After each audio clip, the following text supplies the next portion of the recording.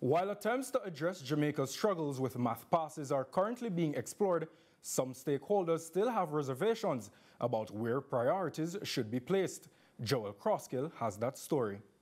As policymakers and educators seek solutions to the recurring decimal of poor maths performance among Jamaican students, President of the Jamaica Association of Principals and Vice Principals, JAPS, Linvern Wright, has shared his perspectives on the latest suggestions to remedy the problem of increasing the hours of study for the subject. What I had hoped to hear is that we have an influx of mathematics teachers to complement the shortage that we have now, or to complement even the numbers we have.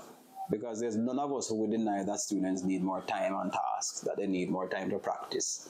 But what I had hoped was that the minister or the permanent secretary had a proposal that said that we have some teachers who want to increase the number of hours in a school, and we're going to give each school a teacher.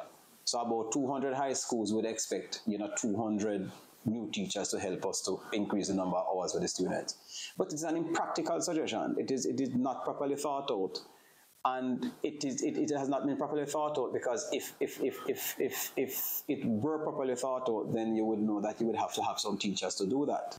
The JAPS president said that if the intention is to increase the hours of study using only the existing cohort of teachers, it's likely to cause additional complications. The truth is that some of our best people are not going into mathematics, and I keep on saying it. I say it to my colleagues, not even teachers.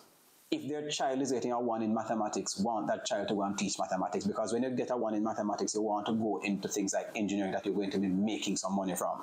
Where the permanent secretary and the Minister of Education needs to be taking things from is ensuring that there is something that incentivizes the best to come into teaching mathematics and teaching science and teaching those subjects that they figure are short. That is what we need to be talking about. As that we also have to ensure that people who are strong in mathematics are teaching at the primary level too, right? So it's not just high school level, because we have a shortage of quality. And once we have a shortage of quality, we are going to continue to have this issue. Interestingly, MP for Central Kingston Donovan Williams, while distributing tablets contributed by the Universal Service Fund to students at Holy Trinity High School recently, shared what strategy is being taken in his constituency to remedy the shortage of teachers at the PEP level. Now we realize that we have a challenge in relation to math, and so we have come up with a plan to help our PEP students prepare, and so we will be embarking upon a PEP math program, preparation program in the constituency, and we are calling upon, teachers in the constituency. We have a lot of volunteers, we have competent teachers, and some of the past students of these schools still residing in the community, and we will be calling upon these talent to assist us in helping our PEP students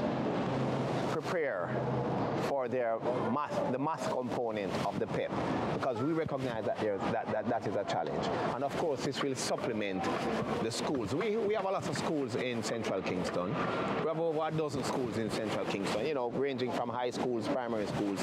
And so this is the education capital of Kingston. And so we will be seeking to prepare our PEP students from our perspective for success. Joel Crosskill, CVM News.